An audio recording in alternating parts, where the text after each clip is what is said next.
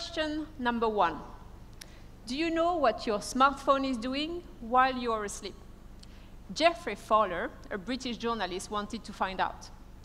So in the morning, he checked the reports for his own smartphone, and it brought very surprising results. 11:43 p.m., a company called Amplitude got Geoffrey's phone number, email, and exact location. 3:58 a.m., another company called AppBoy received a digital fingerprint of his phone. 6:25 a.m., a tracker called Demdex found a way to identify Geoffrey's phone. And an application called Yelp was checking Geoffrey's IP address every 5 minutes. In a single week, Geoffrey found 5,400 trackers in his own smartphone, and mostly from application. Trackers are everywhere. Every time you go on a website, they are web trackers.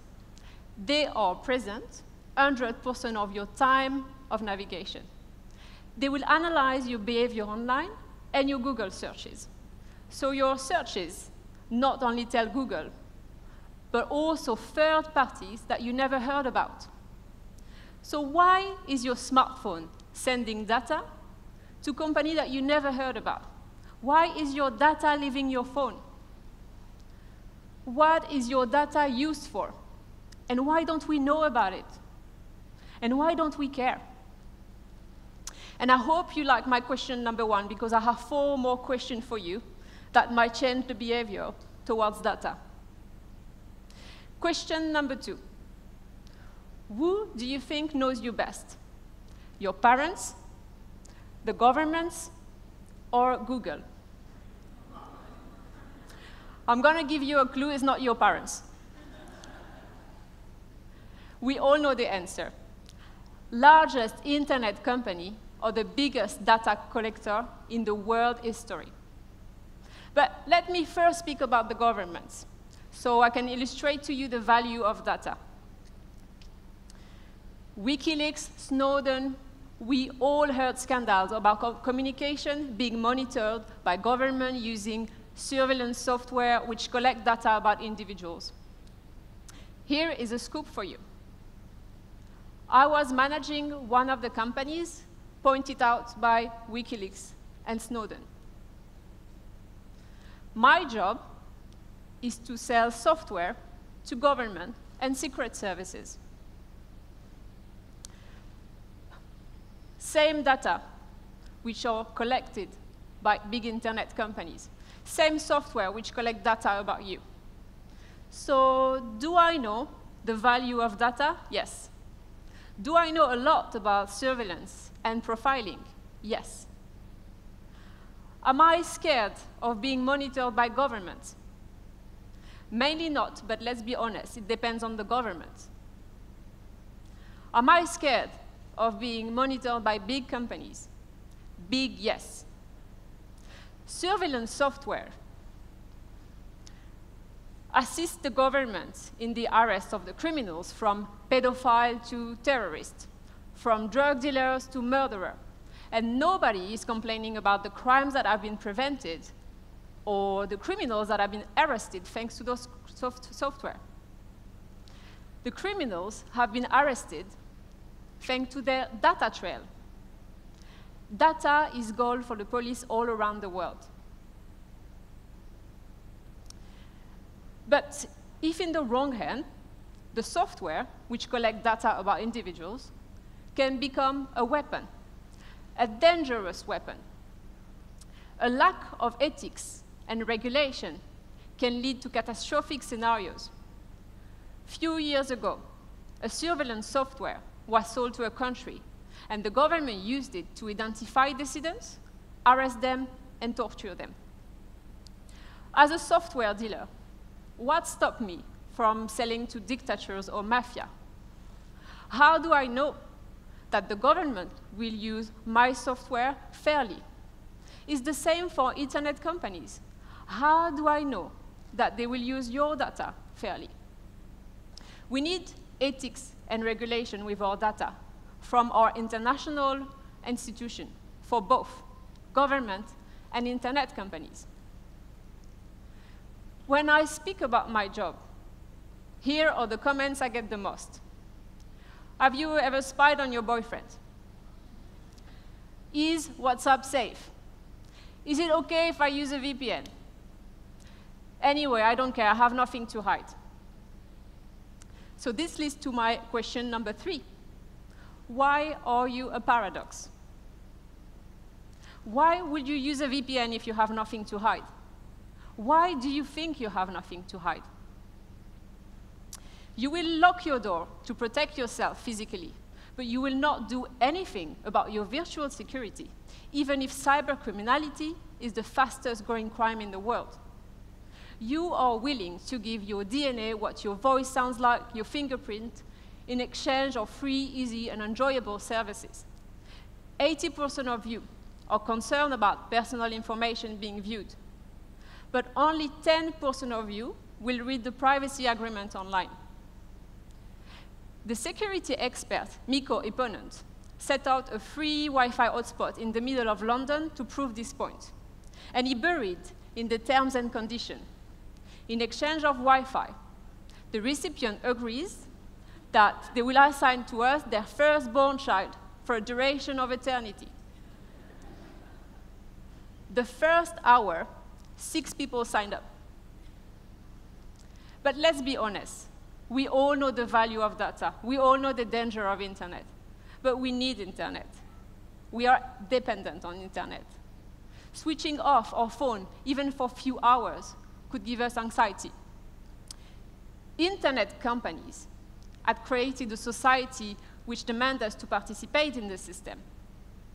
It has become a reflex for us to go on Google every time a question pops into your head. So not only Google knows your name, where you live, who your friends are, they also know your plans, what you're thinking, and your deepest and darkest secrets. If you Googled Alcoholics Anonymous, drug, tax fraud, online dating, it's known and recorded. Some of you will tell me, I have nothing to hide. I have nothing to hide could not only affect your identity and your freedom, but it can also take you to the other side of the law. 66% of this room has already committed a crime. You probably already illegally downloaded movies, books, music, and even if you don't anymore, it's recorded. Internet remembers. And yes, downloading movies is a crime. Last year, a woman in Minnesota was fined $2 million for illegal download.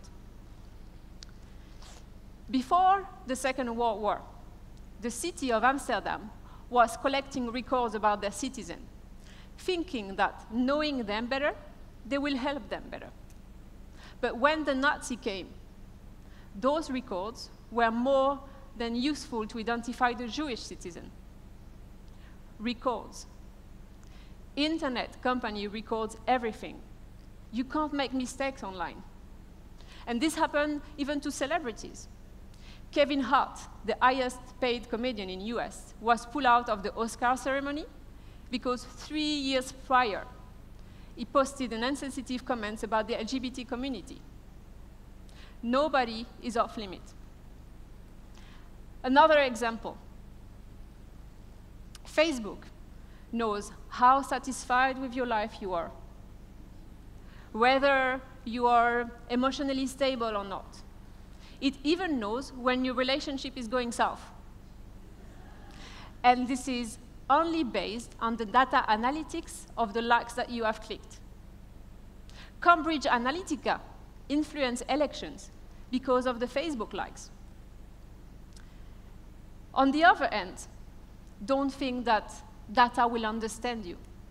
They know you, but they don't understand you. And this is how it works. You will go on a website, a real estate website, to buy a property in Dubai. Then you will visit Indian online dating website. And then you will go and play video games. The data will deduct that you have a decent salary, that you can afford a house, that you are Indian, that you are single, and that you are a geek. That might be you. But there is a chance that is not you. Maybe you don't plan to buy a house. Maybe you're just helping a friend. Maybe you're not Indian. Maybe you're not even single. Your profile is based on assumption and the collection of random facts about you does not collect to a firm understanding of who you are. So this leads to my question number 4. Why big internet companies shouldn't collect data about me? I'm going to give you a number, 4.1 billion. 4.1 billion is the number of records compromised only for the first 6 months of 2019. Few months ago, the DNA services testing MyHeritage announced that hackers had breached more than 92 million of its accounts. So if your potential disease becomes public, do you think you will get a health insurance? One day you might apply for a loan and get rejected because deep in the corporate system, there is a data about you that you might be likely to have Alzheimer's and maybe die before you will repay the loan. So before you argue that you have nothing to hide, without privacy, there is no freedom. Privacy is your intimacy, is when you can be yourself, when you can be alone, when you can be naked without being judged. We trust Facebook, Google, Instagram with our data and with our lives. And we don't have any second thought using them. We depend on those internet companies. And our choice ability is impacted. We have the choice to turn off our phone. But who would really make that choice? We need internet and phones to interact with others, to work with others. We don't have time to read the privacy agreements. So this leads to my final question, question number 5. What should you do then?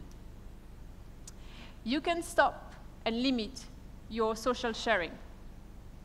Stop posting on Facebook, Twitter, Instagram until our privacy rights are fully protected and regulated. Stop putting pictures of your holidays. That can tell so much about your agenda and can become dangerous for your physical security. Don't forget that everything you do online is recorded. Your tweets are public property. If you were racist and you change your political view, it's recorded. Stop putting your real name online everywhere. Last time I was on a train to Normandy, and I was looking for Wi-Fi. And I realized that the passenger next to me put her real name on the hotspot. It took me 3 seconds to Google her name and find her LinkedIn, her Instagram, her job, her name, her friends, her city. 3 seconds. That's the perfect way to initiate the curiosity of a stalker, just because she put her real name on the hotspot. Stop using search engine which doesn't respect your privacy rights. Every time you go on a website, check if there are web trackers. I would like Apple and Google to label when they're using third-party trackers. I know the value of data, and I don't want mine in any end where it doesn't need to be. I think it's good that people are critical towards government, but it should be the same towards big internet companies. Edward Snowden said, arguing that you don't care to the right to privacy because you have nothing to hide is no different than saying you don't care about free speech because you have nothing to say. And I agree, even if he probably dislikes me.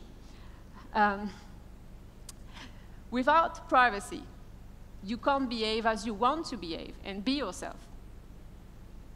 So let's fight for our privacy right. Let's make internet safer. Let's ask for more transparency.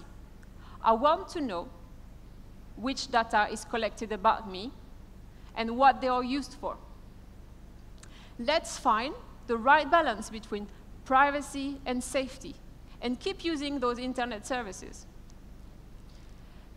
After I read this talk to my friend, he told me that he understands fully the importance of data and privacy, but he will not change his behavior online. I told him that this talk is for people like him, who paradoxically understand the importance of privacy, but will not change their behavior, and we stay blind about the situation. So if you feel that you're like him, please at least change your password every 3 months. Thank you.